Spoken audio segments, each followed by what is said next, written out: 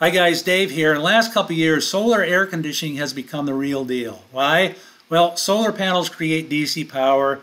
These units run on DC power, and so you can simply plug the panels directly in the unit, and the unit will run for free all day long, provided it's sunny. So, does it make sense? Is it cost justified? Will it pay for itself? In your area, it may. If your area is a sunny area, if your area has high power rates, if your area has a lot of air conditioning hours per year, we're going to look at all of these things. We're going to see what your projected electrical savings is per year.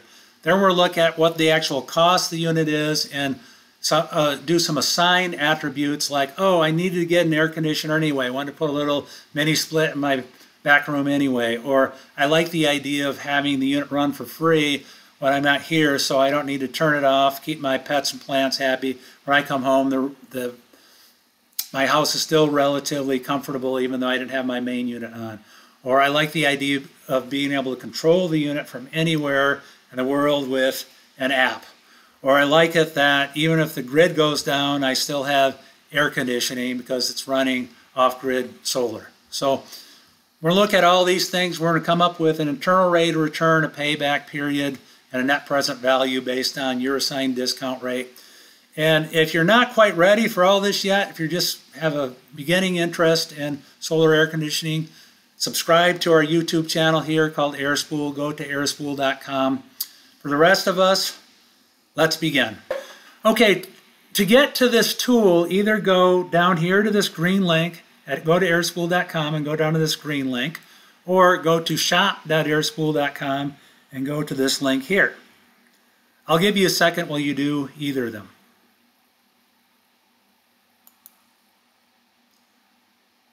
All right, so here we are. We're on the site. We're in the cost justification here. First thing you need to know is what is the size of your current unit. So this unit, this solar unit you're going to get is going to offset your main unit. We're going to assume for this analysis that you have a main unit. And let's say that the unit is 3.5 tons. How do you know what the size of the unit is? There's a data plate on the outdoor unit. Usually you can find it will say what your tonnage is. All right? Or assume for this sake of analysis it's 3.5 tons. What's the SEER value of your unit? If you got the unit prior to 2015, it's going to be something lower than 14 SEER. We're going to assume we have a 2015 3.5 ton unit, so we're going to keep it right at 14 SEER. By the way, all these little mouse overs here, you can click to learn what some of these things mean.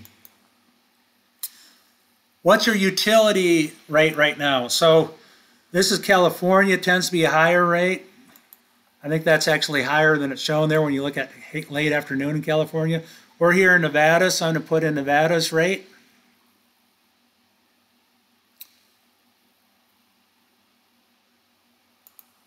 And so that's around 15 cents a kilowatt hour here. But our hours of usage here in Nevada tend to be pretty high. So I'm going to keep this. I think this was calibrated for Las Vegas, 1,581 hours per year of air conditioning. So unless you're in Palm Springs or Bakersfield or somewhere like that in California, you're probably usage is going to be a little bit lower. And yeah, if you're in Minnesota, etc., solar air conditioner, you might want to. Solar heater might be a better investment than solar air conditioner, but probably hold off on this solar air conditioning stuff here for the moment. Okay, how cold do you like to keep your house in the summer? I like to keep it a little bit icy. How insulated? My house is not particularly insulated. How often are you home? I'm going to put I'm home a little bit more than average, working from home here much of the time. So my projected annual cooling cost before AirSpool is $694 a year around. Now we're going to add an AirSpool unit. APS, the utility down in Arizona, did a study that found that for every degree you can increase your thermostat by 1 degree, you save 2 to 3% on your bill. So we're going to assume that we're going to average 2 and 3% to 2.5%. We're going to assume that by getting this little unit where we spend most of the time, like in our home office, we're going to be able to increase the thermostat by 5 degrees. Why cool the whole house and have the rest of the house be icy when we're not even in there. Increase that temperature 5 degrees, that's going to save us 12.5% on our utility bill.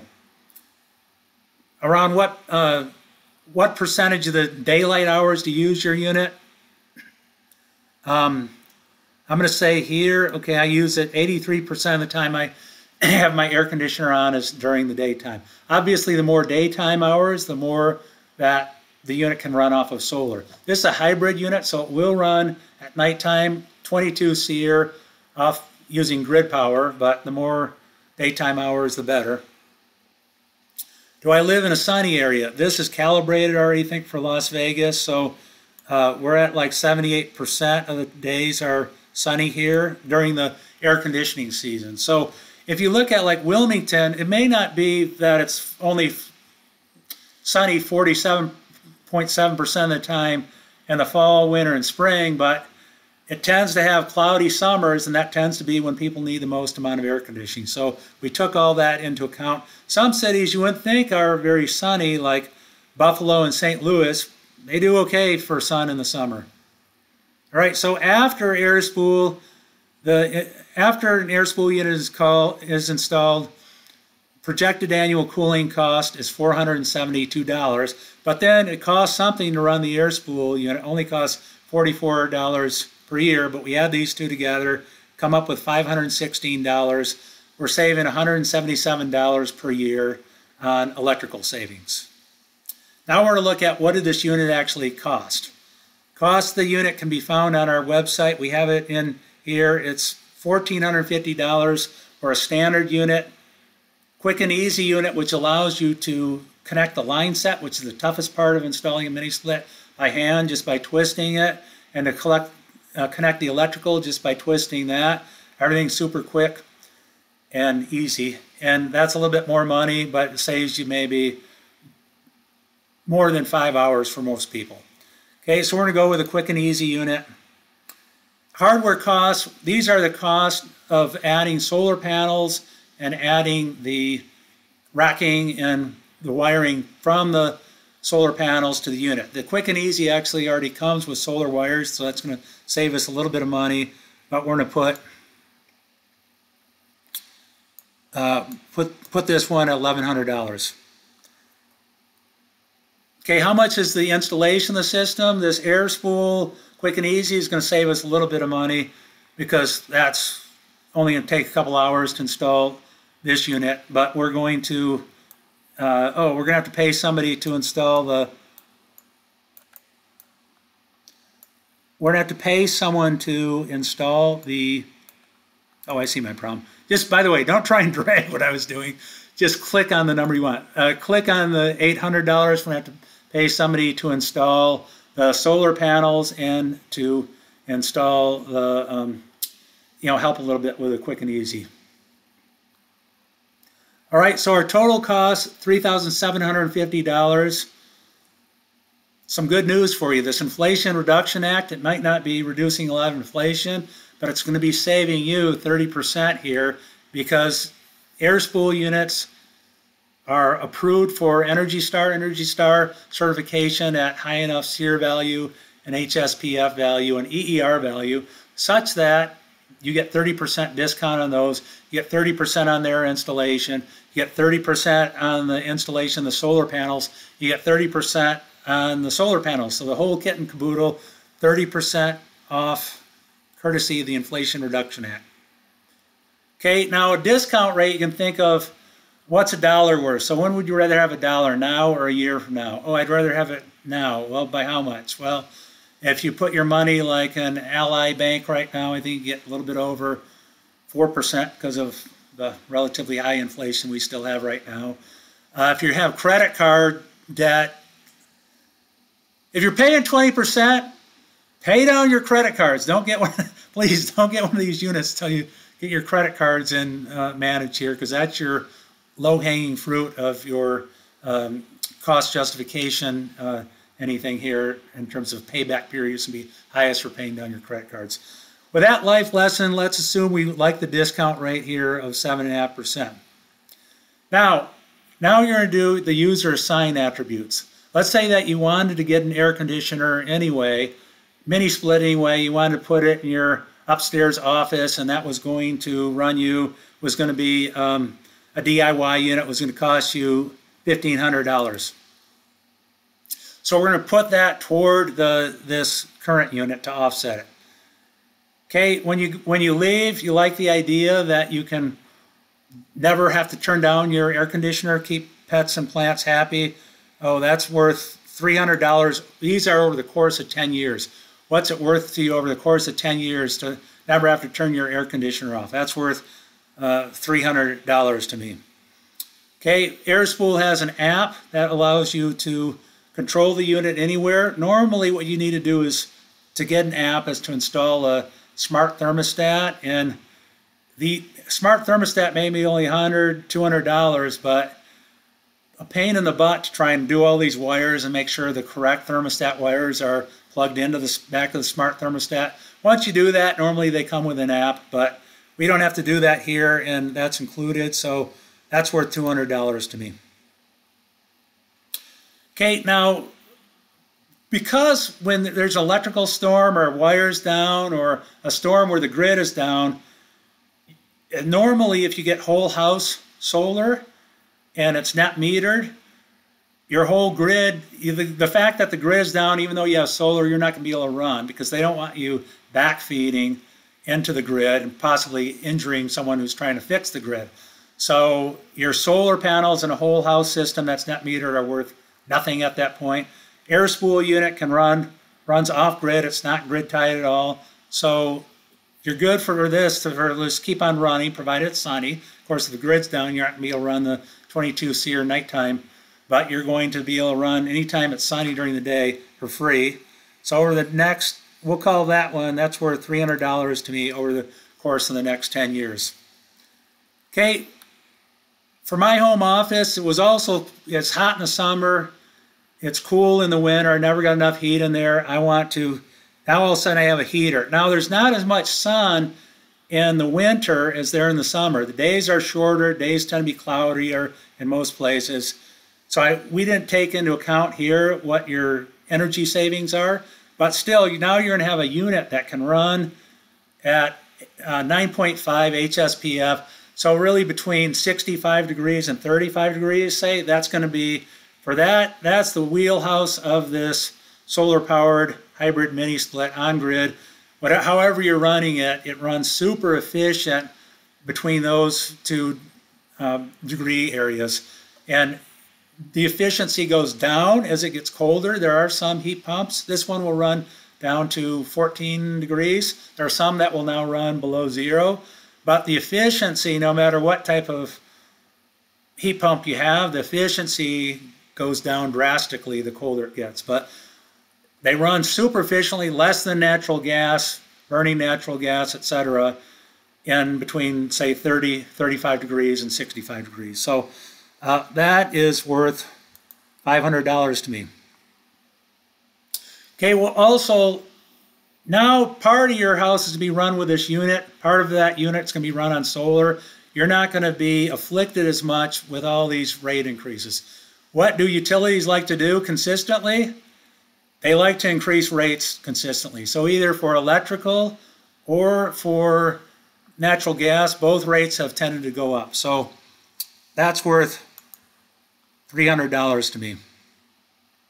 Don't you like to stick it to the man? So I don't hate my utility that much, but if you do and you're really getting solar just because you hate utility, put a sign value to this one.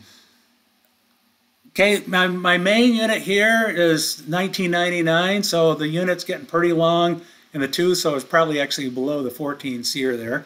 But just to have a backup unit, I'm going to say that's worth $400 to me in case my main unit goes down with a bad capacitor or condenser fan or, God forbid, a compressor. Okay, filters for mini splits are washable. You can pull it right out, wash it. Normally you have to fight over who's going to put the filters in for this month, who's taking off the metal grate and buying the filters, etc. Here, simple to put in, take out, washable filter. That's worth $300 to me to not have to deal with buying filters every month and to be able to just wash them. Air spool comes with a 110, 120 volt plug instead of having to do a 220 breaker. Much simpler, easier for a lot of people. That's valuable. I'm going to say that's worth $100 to me. This next one, niche one, if I have an RV, I don't. A lot of people have RVs. They drive them 8 days a year. The rest of the time they're baking in the hot Nevada sun here. Things are melting. What would it be worth to you to have that nice and cool all summer long, and possibly have that on your unit as an RV or a trailer when you go camping too, and have solar cooling? Worth nothing to me. I don't have one. Another niche one, if you live off grid. I don't live off grid, but I'd say probably half our customers do, and so this unit's really in their wheelhouse. Why? Because they want more air conditioning, but they don't want to upgrade their MPPT or their battery or their inverter. So if I have a 300 volt MPPT and I'm at 280 volts, I can't add 150 volts of air spool solar without blowing up the thing. So here I have another system to be able to run my cooling, and it works out as a really nice niche for them. Okay, if you believe in this global warming, last year was the hottest year on record. If you look at from the beginning of time, 800,000 years ago until 1850, the parts per million of carbon were very consistently 250 plus or minus. Now they're 423 parts per million. There's a perfect correlation of the increase in carbon and the increase of temperature here. So that to me is worth $200 over the next 10 years, the fact that I'm not going to be burning as much natural gas with this unit. Okay, this one's kind of a silly one, but if you want to brag that you're the first one on the block to have gotten a solar air conditioner, I'm not going to make that bragging. Here you can do a user assign one, and I'm going to assign here. I was going to add ductwork and add a little vent into my home office, and I don't have to do that now. This is ductless, and I like the idea of there being no ducts, and that's worth $100 to me. You can do as many optional ones as you want. So here's sort of a summary where we're at so far. Before the Inflation Reduction Act, we had $3,750. Afterward, $2,625. So we're working to whittle away that upfront investment with all of these savings here. And per year, we're saving $177 in electrical savings, plus these assigned savings we just did. All right, so that was $4,200 over 10 years of assigned savings. We're going to annualize those to be $420 per year. And so there's $567 per year that we're saving. That gives a payback period of 4.4 years. Our discount rate, 7.5%. So then with that discount rate, we can do a net present value and an internal rate return. Net present value, any value above 0 is good because our discount rate, that meant it hurdled over 7.5%. Here we still have $1,474 of profit in effect by getting this unit, and we also are getting 18.6% above our 7.5% internal rate of return. Also very favorable. So if you did this analysis, if yours looked anything like that, hop over right away to shop.airspool.com and get one of these units and get in touch with any questions you might have. And if you want to know how these calculations were made, more about the analysis, go to our blog at this link here. Thanks for your time.